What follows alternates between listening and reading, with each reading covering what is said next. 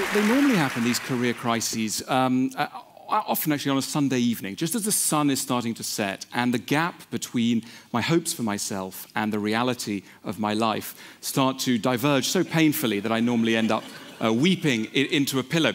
I'm mentioning all this because I think this is not merely a personal problem. You may think I'm wrong in this, but I think that we live in an age when our lives are regularly punctuated by career crises, by moments when what we thought we knew about our lives, about our careers, comes into contact with a threatening sort of reality. It's perhaps easier now than ever before to make a good living. It's perhaps harder than ever before to stay calm, to be free of career anxiety. And I want to look now, if I may, at some of the reasons why we might be feeling anxiety about our careers, why we might be victims of these career crises as we're weeping softly into our pillows.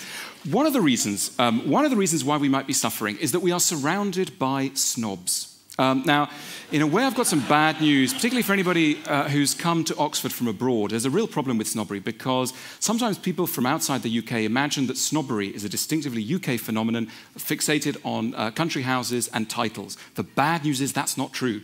Snobbery is a global phenomenon. We are a global organization. This is a global phenomenon. It exists. What is a snob? A snob is anybody who takes a small part of you and uses that to come to a complete vision of who you are. That is snobbery. And the dominant kind of snobbery that exists nowadays is job snobbery. You encounter it within minutes at a party when you get asked that famous, iconic question of the early 21st century, what do you do? And according to how you answer that question, people are either incredibly delighted to see you or look at their watch and make their excuses. Now, the opposite of a snob is your mother. Not necessarily your mother, or indeed mine, but as it were the ideal mother.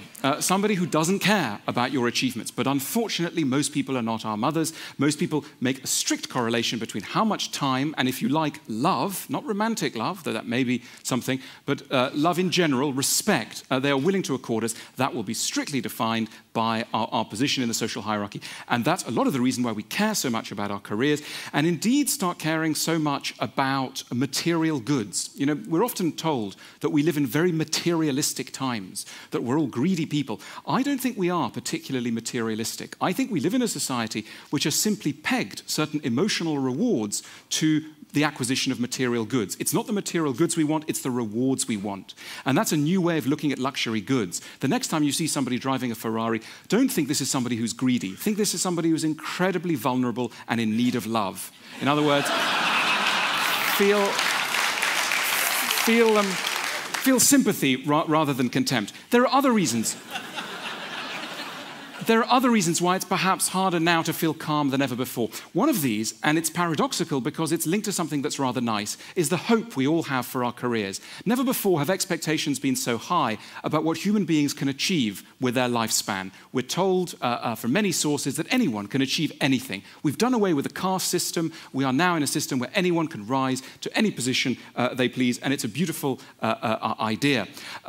Along with that has come a spirit of equality. We're all basically equal. There are no strictly defined hierarchies. There's one really big problem with this, and that problem is envy.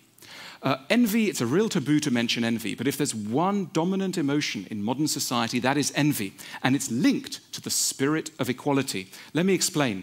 I think it would be very unusual for anyone here or anyone watching to be envious of the Queen of England.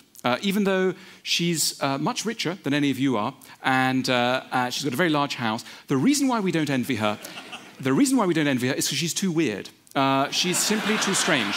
We can't relate to her. She speaks in a funny way. She comes from a sort of odd place. So we can't relate to her. And when you can't relate to somebody, you don't envy them. The closer two people are in age, in background, in the process of identification, the more there's a danger of envy, which is incidentally why none of you should ever go to a school reunion, because there is no stronger reference point than people one was at school with. But the problem generally of modern society is that it turns the whole world into a school. Everybody's wearing jeans, everybody's the same, and yet they're not. So there's a spirit of equality combined with deep inequalities, which can make for a very stressful situation, it's probably as unlikely that you would nowadays become as rich and famous as Bill Gates as it was unlikely in the 17th century that you would accede to the ranks of the French aristocracy.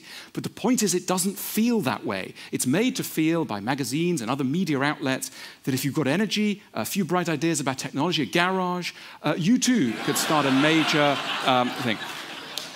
And the consequences of this problem make themselves felt in bookshops. When you go to a large bookshop and look at the self-help sections, as I sometimes do, if you analyze self-help books that are produced in the world today, there are basically two kinds. The first kind tells you, you can do it, you can make it, anything's possible.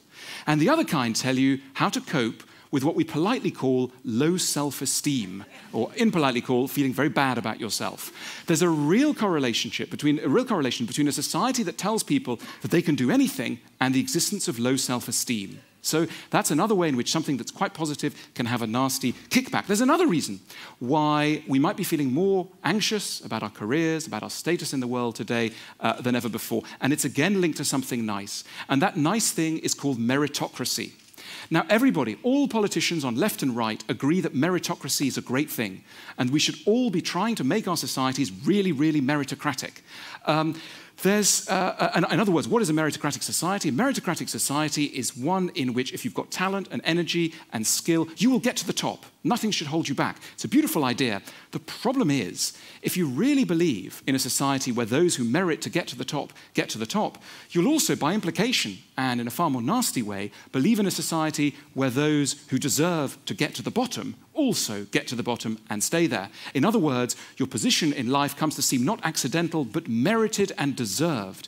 And that makes failure seem much more crushing. You know, in the Middle Ages, in England, when you met a very poor person, that person would be described as an unfortunate. It's literally someone who had not been blessed by fortune, an unfortunate. Nowadays, particularly in the United States, if you meet someone at the bottom of society, they may unkindly be described as a loser. There's a real difference between an unfortunate and a loser, and that shows 400 years of evolution in society and our belief in who is responsible for our lives. It's no longer the gods, it's us. We're in the driving seat. That's exhilarating if you're doing well and very crushing if you're not. It leads, in the worst cases, in the analysis of sociologists like Emil Durkheim, it leads to increased rates of suicide. There are more suicides in developed, individualistic countries than in any other part of the world. And some of the reason for that is that people take what happens to them extremely personally. They own their success, but they also own their failure. Is there any relief from some of these pressures that I've just been outlining? I think there is. I just want to turn to a few of them. Let's take meritocracy.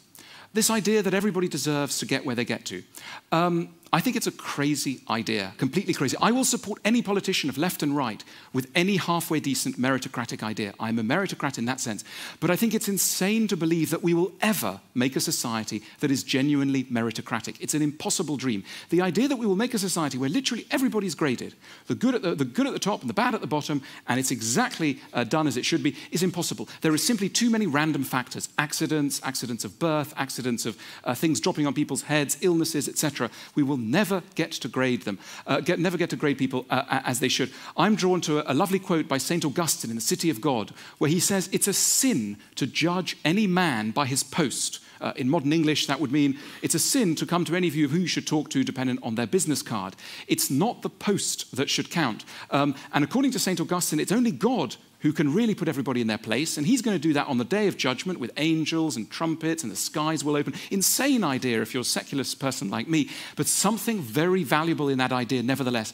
In other words, hold your horses when you're coming to judge people. You don't necessarily know what someone's true value is. That is an unknown part of them, and we shouldn't behave as though it is known.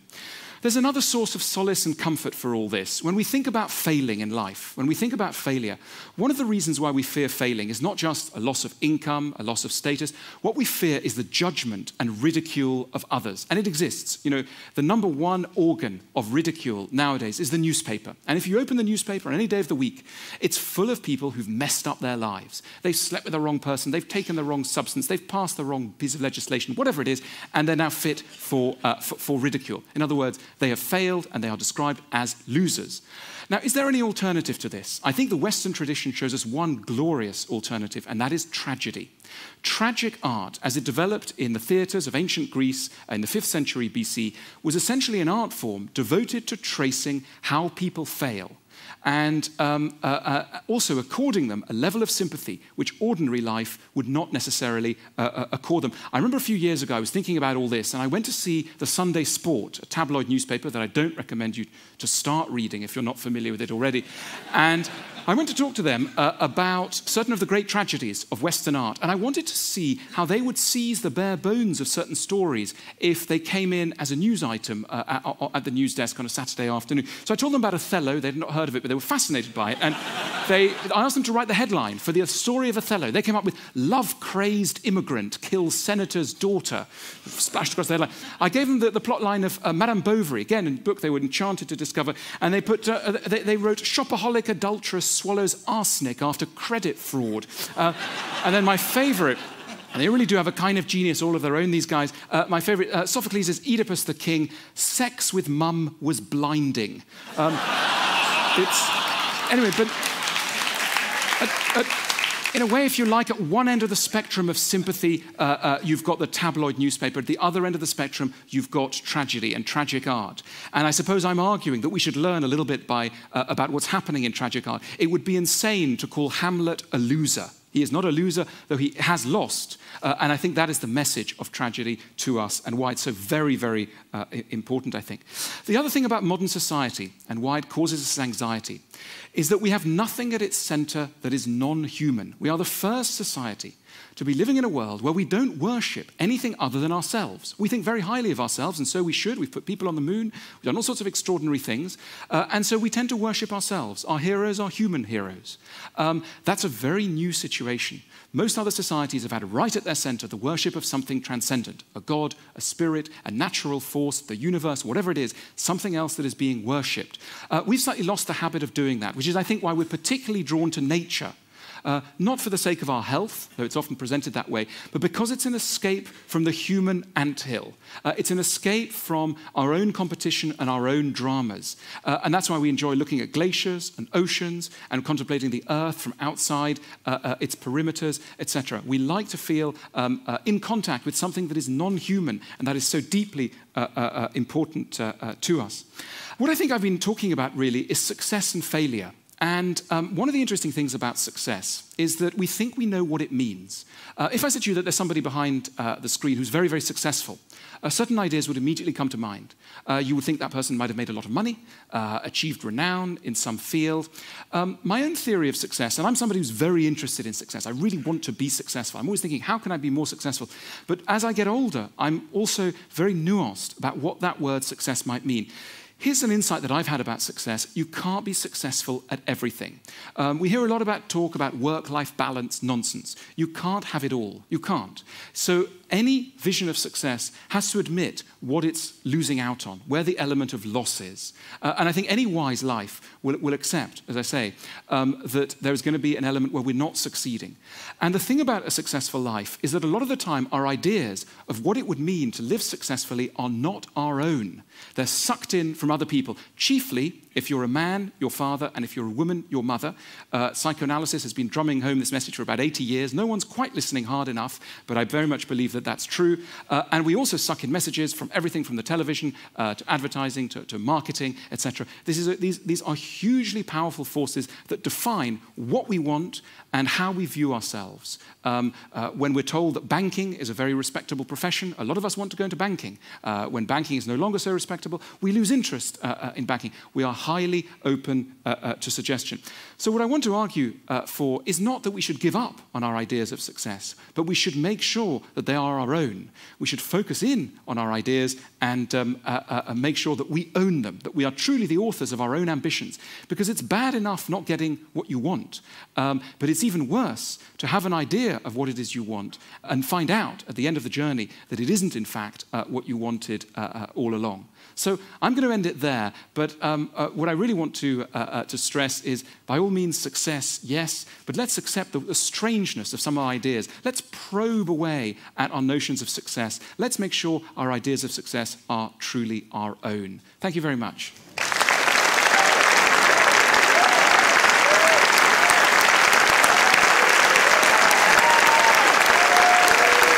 was great. I've got a question for you.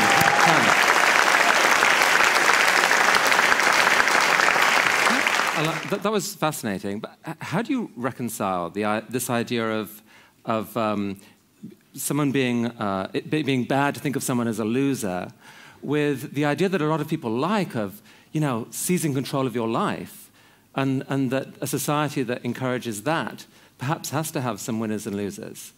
Yes, I think it's merely the randomness of the winning and losing process that I want to stress, because the emphasis nowadays so much is on the justice of everything. And politicians always talk about justice. Now, I'm a firm believer in justice. I just think that it's impossible. So we should do everything we can. We should do everything we can to pursue it. But at the end of the day, we should always remember that whoever is facing us, whatever has happened in their lives, there will be a strong element of the haphazard. And it's that I'm trying to leave room for, because otherwise it can get quite claustrophobic. I mean, do you believe that you can combine your kind of kindler, gentler philosophy of work with a successful economy? Or do you think that you can't, but it doesn't matter that much, that we're putting too much emphasis on that? The nightmare thought is that frightening people is the best way to get work out of them. And that somehow the crueler the environment, the more people will rise to the challenge. You want to think, who would you like as your ideal dad? And your ideal dad is somebody who's tough but gentle. And that's a very hard line to make. We need fathers, as it were, the exemplary father figures in society, avoiding the two extremes, which is the authoritarian, disciplinarian on the one hand, and on the other, the lax, no rules option. Alain de Botton. Thank you very much.